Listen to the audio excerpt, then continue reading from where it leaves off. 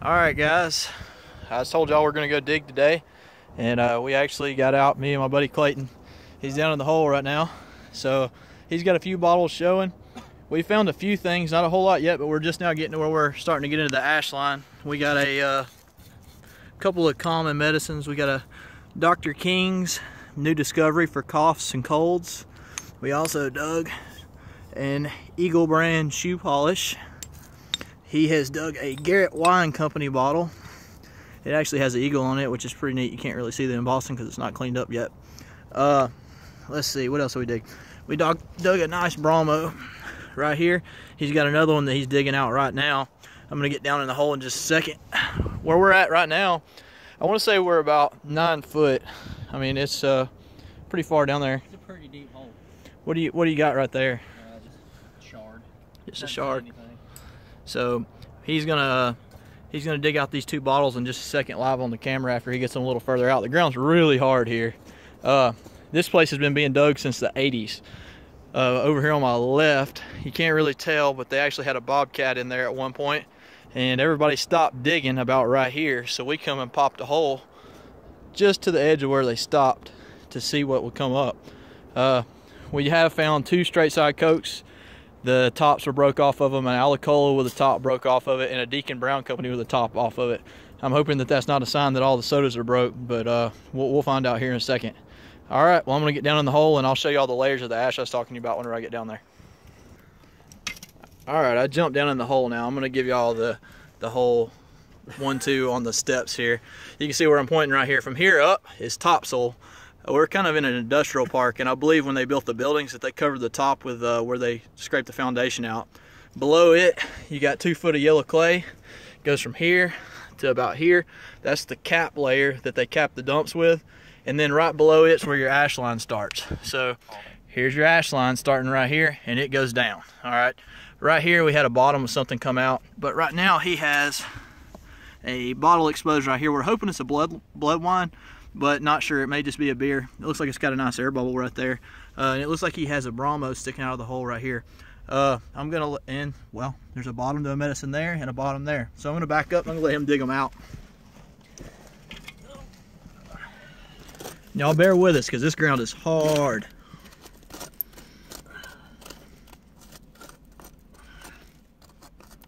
Alright, let's see if I can just yank that. No, that's too Still solid. Yep.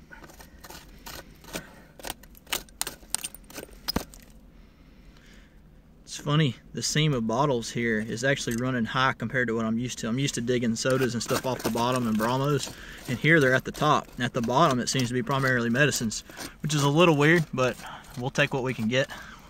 We actually been out here since about daylight this morning, so. There's another one coming out right there. Oh, there's another one. So he's in a good seam. He's got about 5 bottles showing. Hopefully at least a couple of them are embossed. And whole. And whole, yeah, we'll take both. Alright, that's moving a little bit.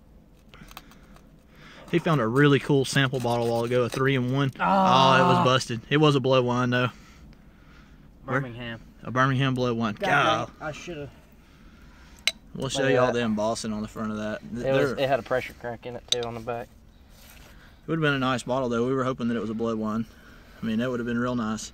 But, you know, you win some, you lose some. Looks good though. It's promising. Let's see if that Bromo will come out. Maybe Not yet. You'll have to chisel on it a little bit. I recommend these garden rakes that you see that we have. They work really well.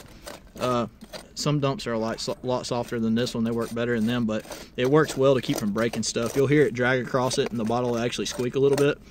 Let you know that it's all right. Hey, look at there. Yeah, looks like that's a nice Bromo. Yep. Looks good. Looks whole. We'll take Cobalt Bromos all day for sure. Set that up there. I can't believe I broke that. It might have been broke from us chiseling down in here. We literally had to use a pickaxe to get down into this hole. No lie, the top layer of iron was ridiculous. It was like they had laid a mattress in here, and there was springs and steel everywhere. I mean, it took a lot to get it out. Let's see if I can get.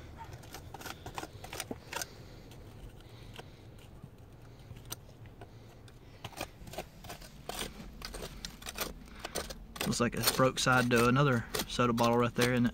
Yep. This stuff. Once you're in it, you're in it. Yep, no doubt. It starts coming out. I'm gonna pause for just a second. I'll come back whenever we start to get these bottles out. To give you an idea how deep we are, I'm 6 foot. You can kind of see the wall behind me. So, like I said, I think we're about 8.5 foot right now.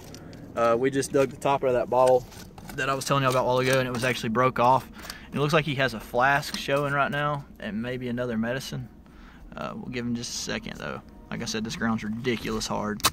That's the way they are. If you got something good, they'll swarm you. We're pulling out tops right now. You see, in this dump, they still have the rubber seal around them, which is pretty weird. He's just uncovered the bottom of another bottle. Ooh, that one looks good too. Man, I think That's an older soda. I think he's got a good seam going right here. I'm getting excited. I'll let you down here in a minute. No, you're good. Alright. I brought Clayton out here about 2 weeks ago, and he thought I was just putting him through torture. Made him dig a 9-foot hole, and we only found like 2 embossed bottles. And I was like, we put in the work today. We'll come back and we'll finish it up another time. So we actually came out today, and we had 2 other guys helping us last time. My buddy Zach, my dad, and they bailed today. They'll be sad if we pull out a couple more bottles if they didn't come. Come on. Here comes the bigger bottle right here. Let's see what it is. Nope, just a jar. You never know till you try. That's true. We'll get back whenever he's digging the other one out. This good color medicine just came out. He's still got 3 showing, so I'll come back in just a second when he gets some out. Not sure if any of y'all watch Oak Island on the History Channel, but we jokingly this morning called this hole 10X because of the depth. We dug to the bottom this morning, and it was like we hit a never-ending water stream coming out of the sidewall. It actually filled the entire hole up with water. So we're not on bottom, we're a little above it because we had to fill back in to be able to stand in here without being deep in mud. It was about ankle deep a while ago whenever we started, so it's getting gradually better as we rake the ash down in there, thank God. He's working on this flask right here. We're hoping it's embossed. Usually though, around here, your flasks are never embossed. And if you find one that is, it's a good one.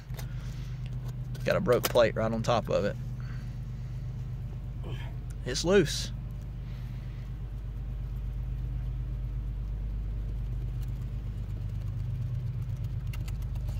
There it went. Oh, top's gone. Would have had a paper label. Yeah, it did have. And that's another thing about this dump is there's paper labels on all this stuff, and you can still see it. It's crazy that you're still able to see the label on it after 100 years. Because I'm pretty sure that's probably pre-1920, wouldn't you say, Clayton? Probably so. So, I mean, you're talking about a 100-year-old paper label buried 8 foot under the ground, and it's still there. That's impressive to me. We can actually see the embossing on the side of the right bottle down there on the bottom. It's a Riola. It's not a really rare bottle, but it is a soda bottle. Another unembossed medicine. Clayton's done got down in here and got muddy.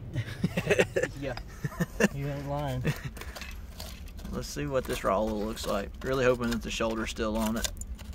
We've had bad luck in this hole with the shoulders being gone, but we'll see here in just a second. He's real close. It's still solid, isn't it? I don't feel like it's moving. I'm probably going to turn this into a 2-episode YouTube video just because of it being 10 minutes, so y'all bear with me. I'm going to end it here in about a minute, and then I'll come back with a second one if we get on a better seam here in a minute. It looks like this seam's starting to run out.